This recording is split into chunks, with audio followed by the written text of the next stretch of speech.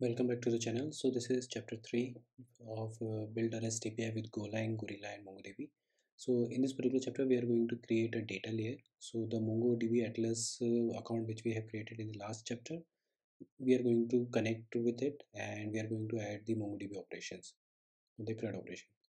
So the agenda for this particular video is going to be that we are going to set up our project directory setup.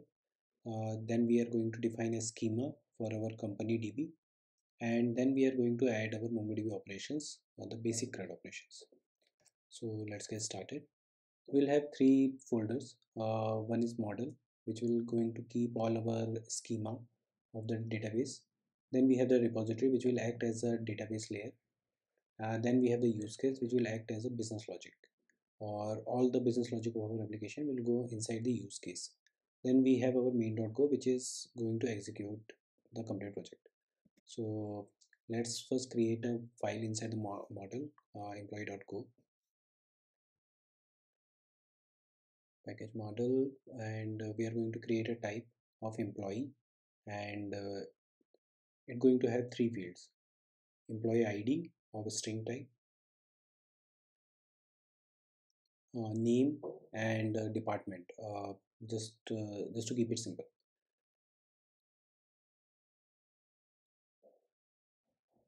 So as you can see, to convert a particular struct to a JSON, we always add the JSON tag. But with respect to the MongoDB, MongoDB don't understand JSON. It has its own format called bson. So that tag we have to add. So with this particular employee ID will convert into the employee underscore ID when we'll add this bson tag. So MongoDB will understand it. So now let's create a new file called employee.go inside the repository, package repository. And what we are going to follow here is like the dependency injection technique. We are going to create database connection at once during the application start, and then we are going to reuse the same connection again and again. So for that particular thing, we are going to create a type called employee repository, okay, employee repo, and it's going to have a field called Mongo collection. So what it will point is like the MongoDB collection which we want all our operations. So it's going to be a pointer of Mongo and of collection type. So our first operation is going to be insert employee, and it will accept a employee of type employee schema model.employee, and it will return an interface which is going to be the object ID created by the MongoDB. And another thing is called error. So the function mongo.collection, mongo collection, like to access it r.mongo collection dot insert one. So this insert one will return two things. One is the result and the error object, and it accept context. So to keep it simple, we are just going to give the context or background. Then another one is the document. So in our case, the document is the employee, model.employee, and then we'll just do the basic check of error if there is any error or not. And if there is any error, we'll just simply return nil and the error object. So we are not going to handle any we are not going to add any log at this particular repository layer. We are going to handle all these things in the use case layer. So to keep all this repository easy to read, and then we are simply going to return the result dot inserted id. So now let's create the another method called find employee by id. So it's going to be of type employee repo, and it will accept the employee id of a string type, and it will return the pointer of the model dot employee, which is our schema, and the error object. So the function which we are going to use is very simple, called find one. So for before that, all the data which is present in the MongoDB is in the bson format. So when it will access it, it will be in the bson format. So what we have to do is like we will first convert that bson object to our struct field called model.employee. So for that we have created a variable called imp of model.employee type, and then we are going to access the find one. So r dot mongo collection dot find one, the context dot background. So here the thing you have to keep in mind, like the filter thing. So it says interface, but it accept to get anything we have to pass the filter of bson type. Okay, so bson is the type which MongoDB accept. MongoDB understand. So we have to pass the bson.d, which is a structured. You can consider as like ordered representation of JSON, like the nested JSON. So bson.d.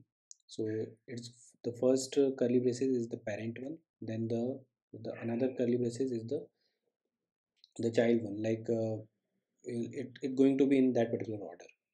So it accept a key which going to be our employee underscore ID, which we want to find, and the value which is going to be our employee ID.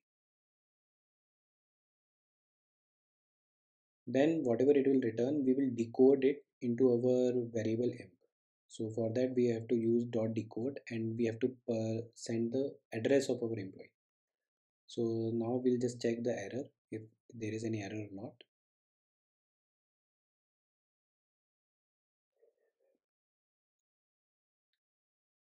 and return simply the employee object. So now we'll create another function called find all employee. So to get all the employee, we don't need any argument, and it will return a slice of model.employee, and it will return the error. So so the thing is going to be very straightforward. Results, like whatever it will return, and an error object, and r.mongo collection dot find is the one. So we have to just pass the context dot background, and here is the interesting thing. So instead of passing any particular filter, we are going to pass a empty filter. So bson.d in an empty way. Okay. So so MongoDB will consider it like we want all the results present in that particular collection. So now the simple basic check of error.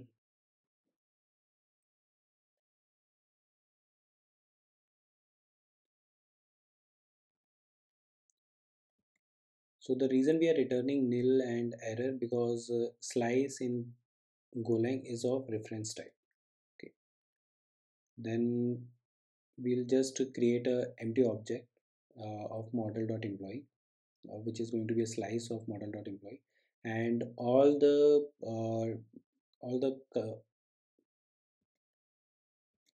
results which MongoDB has returned, we are going to decode it in the imps.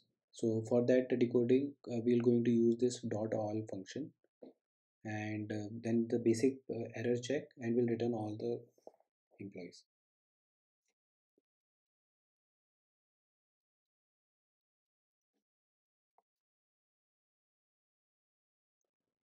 So there is some problem in our package. So this Mongo is showing error.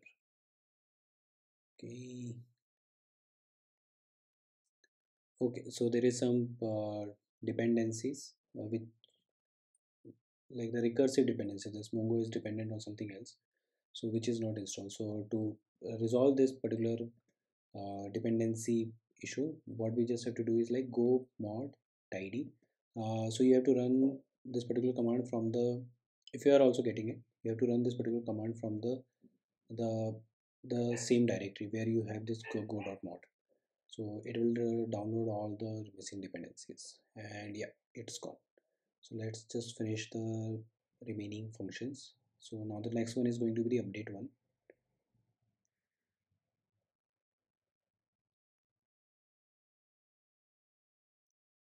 Update employee by ID. So for updation we need two things. One is the employee ID which we want to update, and the the complete employee object which we want to replace.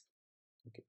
So model dot employee, and it will return a integer like how many objects it has updated, okay, and the error object.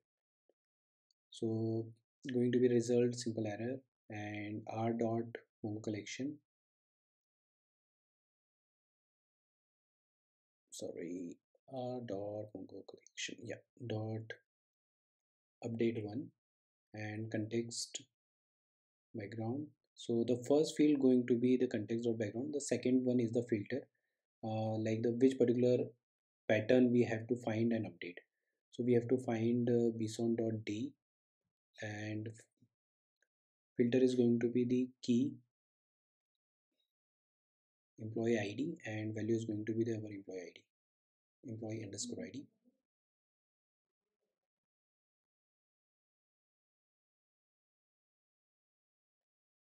Yeah, and the next field going to be like once we got this match, to what we have to update. So we have to again give the in the same format bson.d, and to set something we are going to use a keyword called $set, which MongoDB understand, and it will set the whatever value will pass now update. Yeah, now the basic error check and return the result.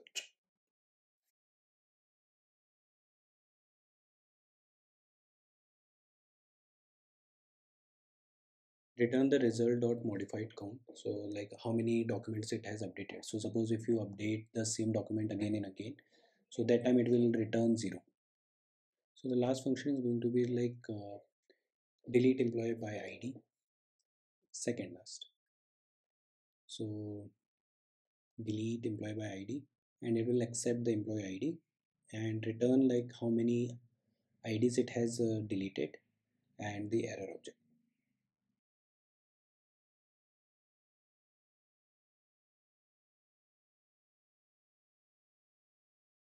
Dot mongo collection delete one, context dot go, context dot background, sorry, and the filter of bson.d and key employee id, employee underscore id, and value.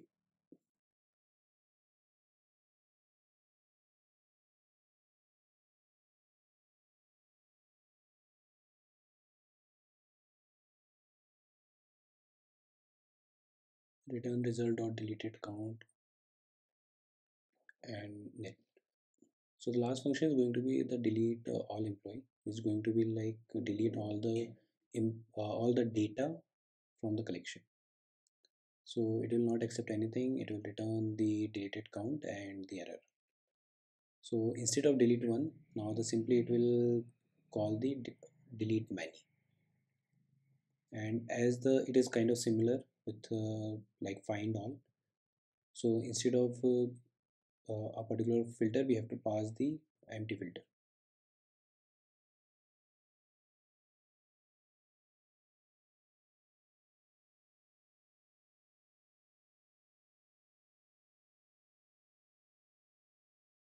So now our data layer is completed. So in the next video, we are going to test it using testing package provided by Golang. So we are going to write some test cases, and we are also going to test with some dummy data. I hope you like this lecture. I'll see you in the next video.